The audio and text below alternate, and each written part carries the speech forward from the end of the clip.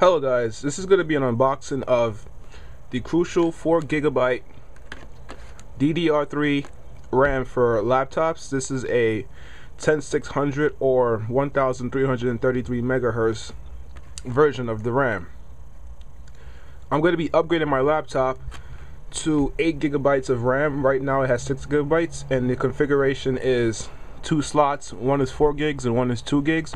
So I just bought a 4 gig to replace the 2 gig RAM slot that's already being taken up. Underneath this is a crucial 128GB solid state drive. Solid state drive is a relatively new technology where it's basically a hard drive that it stores memory of your important documents as well as the operating system. But the difference between this and your typical hard drive is that solid state drives are completely, as the name says, solid state. There's no moving parts. Everything is based off of flash memory. So as a result, the read and write times and the access times are a lot way more quicker than your traditional mechanical hard drives that spin on a platter with a moving needle. The downside to these drives are the price. For this price that I paid, it's only 128GB, as you can see, and I just paid about $140 just a while ago, where for $140 you can go and pick up a mechanical drive that gives you a space of around 1 to 2 terabytes, which is 1,000 to 2,000 gigabytes of space for the same price as this. So basically it's just it all comes down to whether you rather space or performance. My laptop has 2 hard drive bays, and one hard drive bay is currently being taken up via a mechanical 500GB 7,200 revolutions per minute hard drive. So what I'm going to do is I'm going to move that hard drive after I use the cloning kit to clone that hard drive to this SSD, only the operating systems and some documents and applications, because I need to do something with that later. So I'm going to clone that to this. So this is going to act as only a boot drive in the sense that it's only going to have the operating system and my applications. So when I want to boot Windows, or when I want to launch a software or application, everything's going to launch very fast and smooth, while all of my documents, such as my videos, musics, and pictures, and anything else, will be stored on the original mechanical hard drive that the laptop came with. So let's get to the unboxing of the 120GB. Actually, let's get to the unboxing of the RAM chips. This is actually smaller. Let me put this in the macro focus.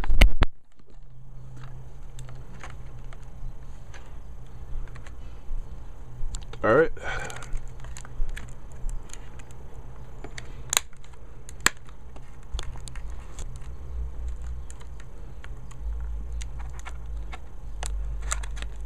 Alright, but this actually open a lot easier. There we go. Alright. Surprised the RAM just comes in this simple packaging. It's not no anti-static film to protect it. So this is the RAM chip. Relatively simple. 4 gigabytes DDR3 memory. Let's flip it around.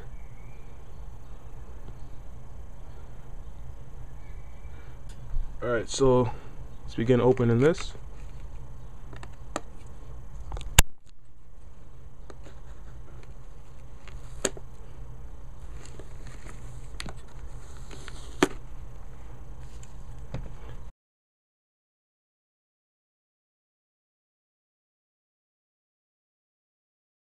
Alright, so in the box, you have your data transfer kit. This is the CD that has the software installed on it.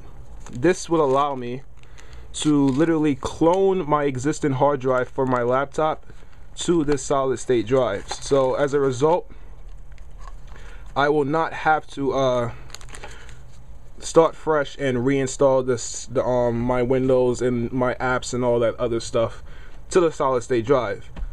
Also, the software will properly align the solid state drive via 4K, and I'll look into manually activate and trim if Windows isn't doing it on its own. And also with solid state drives, it is highly recommended that you turn off defragging from Windows. You don't want to defrag a solid state drive, because the way solid state drive works is that it doesn't need to have the memory or the files set up in a way where it can be easier accessed, because everything is flash based. So your solid state drive would access the data instantly, as opposed to mechanical hard drives that have to spin up a disk and then the needle has to find the data. That's why defragging those types of hard drives is better for that hard drive, so it moves the files that you mostly use a lot more closer and more easier to access for the needle. But with solid state drives, what you're doing is you're utilizing the read and write cycles of your flash memory. And keep in mind, guys, the downside to this is that flash memory is just we have to live with it. Flash memory has limited amounts of read and write cycles, whereas they literally won't work anymore after a certain amount of time. So when you're defragging a solid state drive, you're just basically wearing them down. The lifespan for this solid state drive, I believe, is 1.2 million hours. So by that time, I most likely would have a much more higher end configuration in terms of my laptop or PC. So it won't be anywhere anytime soon before this laptop, I mean not this laptop, the solid state drive fails and gives out. So this is a solid state drive right here. It is protected in the anti-static bag enclosure. I'm gonna open it real quick. It says, attention, observe precautions for handling electrostatic sensitive devices.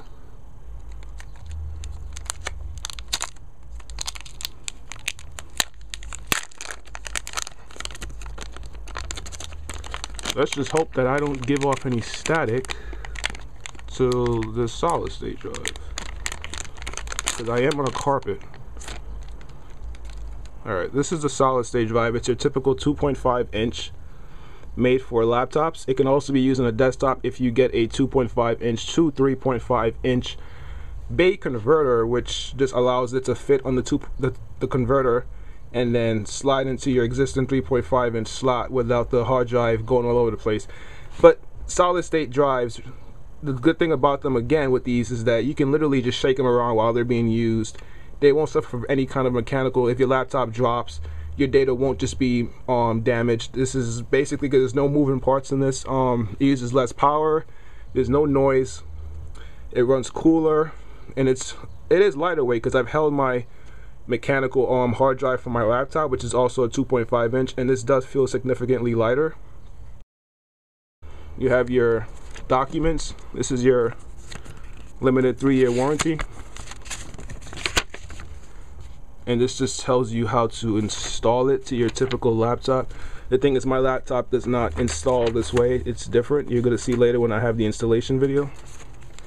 And this is the data transfer kit guide.